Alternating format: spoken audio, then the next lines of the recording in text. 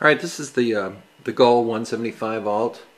It's got 12 3/8" thick magnets. It's got 785 feet of 18 gauge. The resistance is about 5 ohms for the 20 volt coil and about 1 1/4 ohms for the 12 volt coil. So it's pretty low resistance.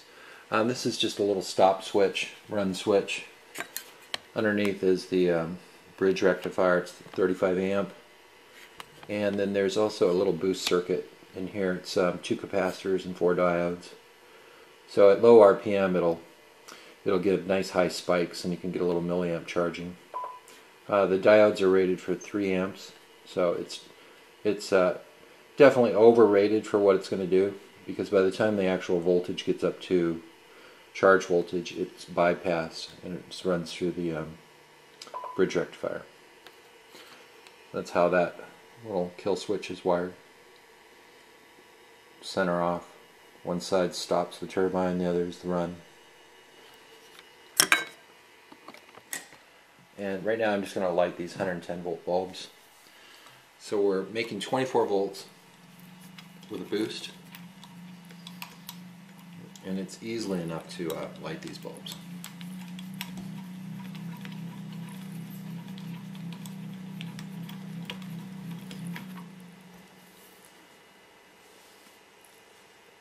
Let me show you the kill switch. I'm going to run this up,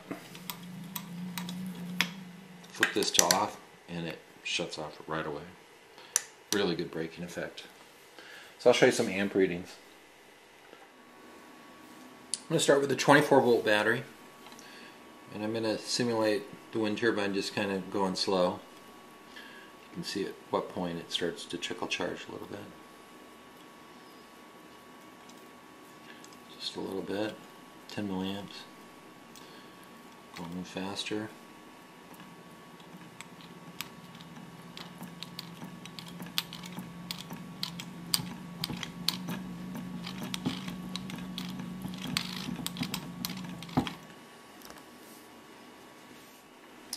Here's the 24 volt setup. This is the outside connectors. This represents start and end of one of the coil series inside, and this represents the end and start of the other. So what we're going to do is put them in series. So we're in one coil, out, loop over to this coil, and out for 24 volts. Alright, the coils are in parallel now, so we're using the outsides, outside of the connectors. So that's coil 1, coil 2, coil 2. We're going to put them in parallel to get 12 volts. Also, this is the pole coupler, and it's for a 1.5 inch EMT pipe. These 2 bolts are deeply set into the aluminum hub. This is an aluminum hub off the Gull 160, and for the 175 this will probably go to 2 inches. Haven't got those machined yet. Here I recommend putting through bolts. So remove the set screws from the coupler, drill all the way through both your pipes, put 2 through bolts through, and tighten. And that'll cinch it down on the EMT, and it'll be really, really tight and it won't spin. Alright, let's see how many amps we can get into 12 volt. Alright, so the resistance on the 12 volt coil is about 1 1/4, so it's pretty low. Here I'm turning it very slow. Starting to see that boost circuit kick in just slightly. Starting to speed up.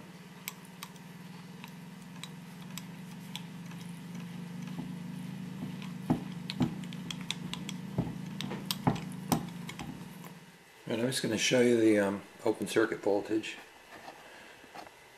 Try and back it up a little bit so you can see the alternator turn.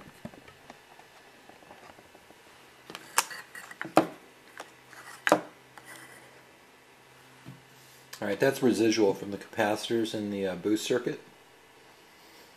I zeroed it out, but they always recover a little bit, so let's see what we get. Start turning slow.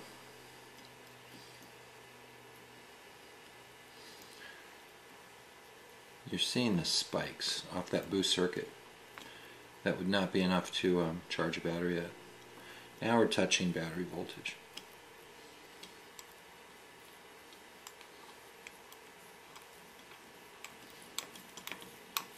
And this is just open circuit voltage, no load. Just to show you what kind of voltage we get out of that. Alright, up here is the top plate. You can see this is where we're going to attach our rotor arms for the blades. Quarter 20 volts pickup on this rotor plate. Pretty easy to service if you ever need to. This just pulls out. That's the magnet plate. 3/8" magnets. And just a little bit of oil in this hub should go a long time because it's got nowhere to go. It's pretty much shielded from the elements because the rotor arms are quite a ways out. And it just free spins. So there's no cogging at all.